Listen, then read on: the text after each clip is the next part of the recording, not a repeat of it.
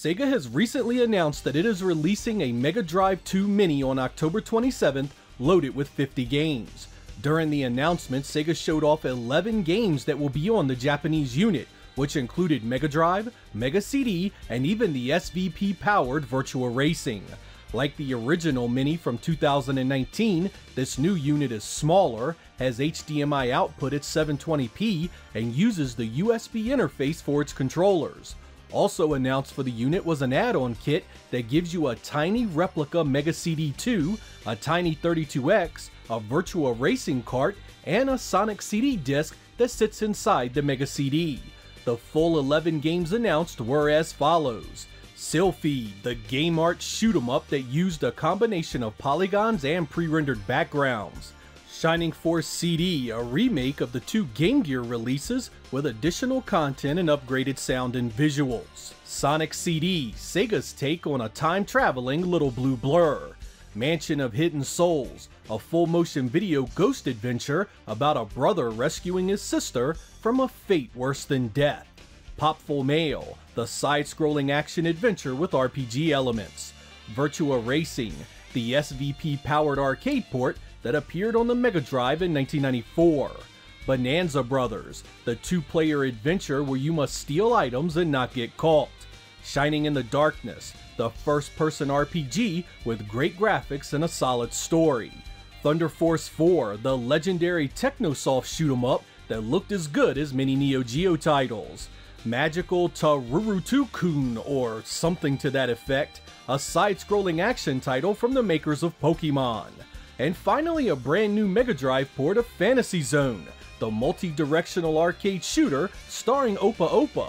This one looked nearly perfect and a great compliment to this device.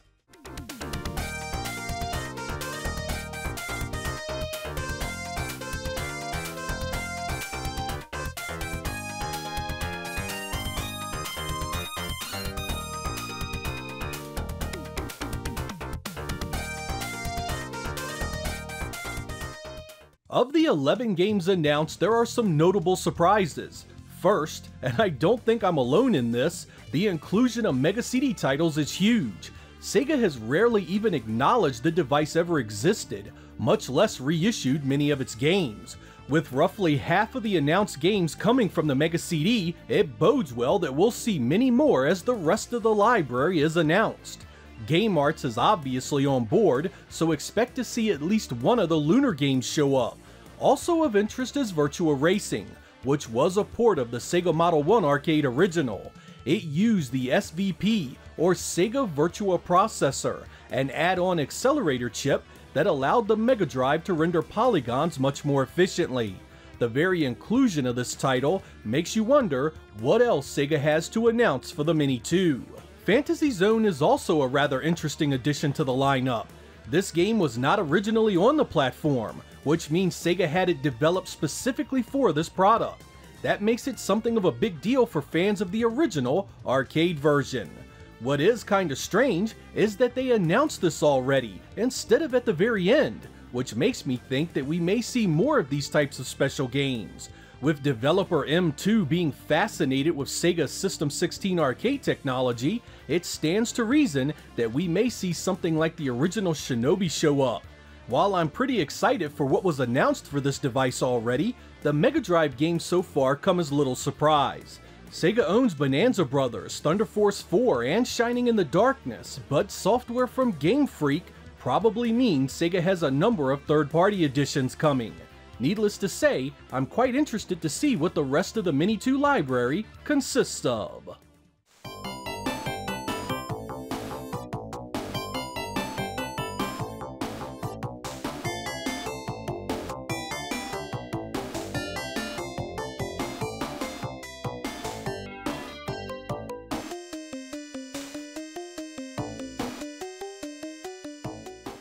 That leads us to my best guess for what else we are about to see on the Mega Drive Mini 2. Going by the way the opening volley of titles were presented, it looks like we are going roughly half Mega CD titles, half Mega Drive titles, and a few odds and ends from there. That leaves us 39 games to speculate at, and that's exactly what I'm gonna do. As you may expect, I am going to avoid the vast majority of licensed content. If it's based on a movie or an extremely hot IP, I just do not feel Sega will go after it. With that said, the following games are what I think we are gonna see on the Mega Drive Mini 2, so sit back and relax, and let's play Guess That Game. Afterburner 3 is one of those games you want it to be good, but it just didn't use the Sega CD in any meaningful way. Sega can get this one easily though, so I expect to see it on the Mini 2. Bari Arm, also known as Android Assault, is a long shot, but I think it's good enough that Sega might actually go after it. It's one of the better looking shooters on the Sega CD, especially when it comes to background effects. Hopefully, we'll see it. Since there isn't much like Battlecore on the Sega CD, I think we'll see this as well. Giant mech action, sprite scaling, and a great soundtrack round out this excellent addition to the platform's library. Seriously Sega, Final Fight is a staple of the Sega CD, and to entertain thoughts of releasing the Mini 2 without it is pure insanity. This one needs to be there, plain and simple. KO Flying Squadron was a nice looking shooter with excellent cinematics and a very doable difficulty. I think it fits right at home on the Mini 2. I really don't care which one it is, but I really want a lunar on this device. Eternal Blue makes the most sense. It was an epic RPG that made owning a Sega CD a thrill when it was originally released. Sega went after some Mickey properties with the first Genesis Mini, so I expect it to show up here as well. Mickey Mania was a great port on the Sega CD, and would make an excellent addition. Even with Night Trap's modern availability, I think Sega scores this one for the Mini 2. It is so entwined with the history of the Sega CD, it really does need to be there. Game Arts is already on board, so if any luck, we'll see Rise of the Dragon. It's not a shoo-in since Dynamix developed the original, but there's always hope. This device has to have Road Avenger. This was the one full-motion video game I could go back to again and again. Let's hope it makes the cut. I'm putting up a lot of shooters I know, but I also expect Robo Aleste. It's possible Musha could displace it, but I guess we'll find out soon enough. Sewer Shark was one of the best-selling games on the Sega CD in the West, so I'm thinking Sega goes after it for sure. It still holds quite a bit of sway in the retro community. This one is a long shot, but my lord do I hope Konami Snatcher is there. The Sega CD had the only official Western release of this title on a home console, so Sega would be wise to celebrate it. If Core Design provides Battlecore, I think we'll be seeing Soulstar as well. This is one of the better looking games on the platform, and it plays quite a bit different from the other shooters available. I think it'd make a great showpiece. I'm really hoping Namco titles get a consideration, and Starblade would be a fantastic start. It's not arcade perfect, but still quite fun on the old Sega CD. AH3 Thunderstrike would make the Core Design trifecta complete. Again, this really showed off the scaling abilities on the Sega CD, and plays different than anything else on the list so far. Europeans love it, and I think Sega knows that. Sega has the rights to Tomcat Alley, so it should be here. This game had the best full-screen live-action video on the Sega CD, and didn't play all that bad either. Vi is a Sims-developed RPG that should be an easy get for Sega. It has a great story, and stands on its own as one of the Sega CD's most underrated adventures. And that'll just about do it for the Sega CD selections, so let's move on to the standard Genesis offerings. I am not a fan of Chaka the Forever Man. This game suffers some serious design flaws, but it does have a following, and I think Sega goes after it. Crusader of Sinti has grown in popularity over the last decade or so, and Sega knows that. Look for this one to grab all kinds of attention. Lots of Genesis fans fondly remember Decap Attack, and Sega should be able to score this one easily. It's a reskin too, so Japan could get the alternative. Sega was wise to get Earthworm Jim on the original Mini, and I think they go after part 2 for this one. It is possible that Special Edition for the Sega CD could replace it, however. One of the glaring omissions from the first Mini was eSWAT, so I'm hoping Sega adds it to this one. This is such an underappreciated gem. I really love the audio-visual presentation, and the gameplay variation really stood out back in 1990. Like Bonanza Brothers, I think Sega goes back in the catalog and pulls game ground. The two-player action holds up, so it's not a throwaway title at all.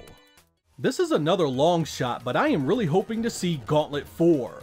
Aside from being one of the best sounding Genesis games ever created, it also has some incredible multiplayer action. Sega pulls Outrun for this release, I believe. The Genesis edition was not a bad port at all, and it would cover that racing genre just fine. The collaboration with Game Freak opens up another one of their classics, Pulseman. This was a great looking action title that could use a bigger audience. Let's hope Sega scored a multi-game deal and snagged it. Ranger X is a big one, and Sega would be unwise to look past it. The unique shooting action of this plays like nothing else on the Genesis. It also happens to look and sound really nice. I was shocked when Sega didn't include Ristar on the original Mini. I don't believe they'll skip it a second time. Snatcher won't be the only Konami property Sega picks up for the Mini 2. Rocket Knight Adventure shows up and delights gamers across the globe. It's a standout 16-bit action title, and Sega will want it to draw as much attention to this new project as possible. Sega had Shinobi 3 on the first Mini, so I think they go Shadow Dancer this time. Looks good, sounds good, plays good. How could it not be here? The first Shining Force delighted fans of the original Mini. That means that Shining Force 2 makes a big showing here. Even with Shining Force CD on the device, I think Sega knows the draw is real. Sega seems to have those Sonic 3 licensing issues sussed, so I think the return of the little blue blur is almost guaranteed with Sonic 3. With any luck, we'll have Knuckles along for the ride. If Namco shows up with Starblade, there is a chance they also contribute one of their Splatterhouse offerings to the Mini 2. Whether it's part 2 or 3 doesn't really matter. As long as one of them is there, I'll be happy. We were blessed with Streets of Rage 2 on the first Mini, so that means I want Streets of Rage 3 for this one. Maybe Koshiro-san could return and give us an alternate soundtrack. Do we need another Street Fighter? Maybe not, but people love fighting games, and Super Street Fighter 2 played great. You have to have something that uses those 6 button pads, right? The original Vector Man got his time to shine on the first Mini, and he'll be back in part 2 to continue his adventure. This is an easy addition for Sega, and I'd be shocked if it wasn't there. As I mentioned earlier, I also expect Sega to drop a couple of surprises in our laps when the rest of the games are announced. When the first Mini was being developed, M2 really wanted to do a port for the Genesis of R-Type Leo, and I think it gets the go-ahead here. They obviously felt they could do it, and their passion will see it through. For our last game, I also expect to see another shocker. Super Strike Trilogy finally gets an official release. This was a combo of the 3 Strike games for the Sega Genesis, enhanced for the Sega CD. This game was pretty much finished, but it was scrapped at the last minute. Sega still has a good working relationship with EA, and I think there's a chance we see this one. It's a long shot, but would definitely be a welcome addition. That about wraps up my Sega Mega Drive Mini 2 guest list. No doubt we'll see some regional differences in the final list, and I'd love to see Sega surprise us all with some 32X editions. But with the information I have at this moment, this is the best I can do. When we do have a final list, I'll be back with another video covering what was chosen and how I feel about it. I know many of you were hoping for a Saturn or Dreamcast Mini to make an appearance, but I think this product is a step in the right direction for Sega. The Sega CD has not been featured prominently by the company for over 20 years. Heck, it hasn't even been acknowledged much past a Facebook happy birthday post every so often. This will hopefully start a path where Sega begins to recognize its other platforms outside of the Genesis and Mega Drive line. Whatever comes our way, I am still really happy to see those Sega CD titles added to this announcement. During the showcase, the games looked and ran great, so it gives me hope that any lingering emulation issues from the first Mini have been solved. This even has me interested in picking up the little add-on kit for the Mini 2. I mean, how can you have a Genesis 2 and no Sega CD 2 connected to it? Finally, I'd love to see what you guys want on the Mini 2. Is my list good enough, or did I forget something that you really want to see? Let me know down in the comments. I'm Sega Lord X. Thank you guys for watching, and I will catch you next time.